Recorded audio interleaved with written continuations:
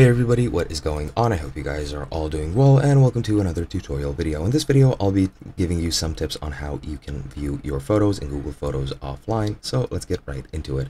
Now, I am on this community post because of a few reasons. This person has asked, since they have found a description on how you can view offline photos using an offline mode, but I won't be covering this for the sole reason is because I cannot find out how you can do it. I have searched on the internet for a few days, and I just for the life of me cannot figure out how this offline mode works. If you figure it out, you can very easily just write in the comments below.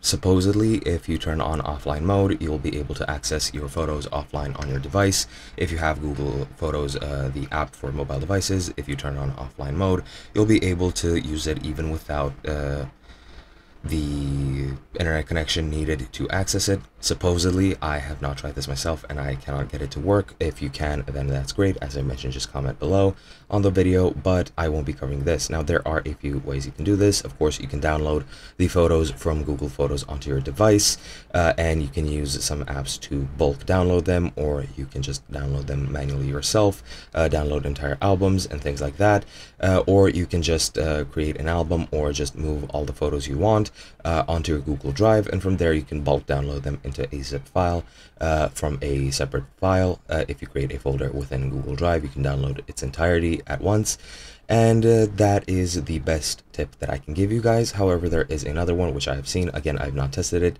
so I would recommend that you check it out yourself. But as far as I know, Google Gallery also allows you to browse your Google Photos offline.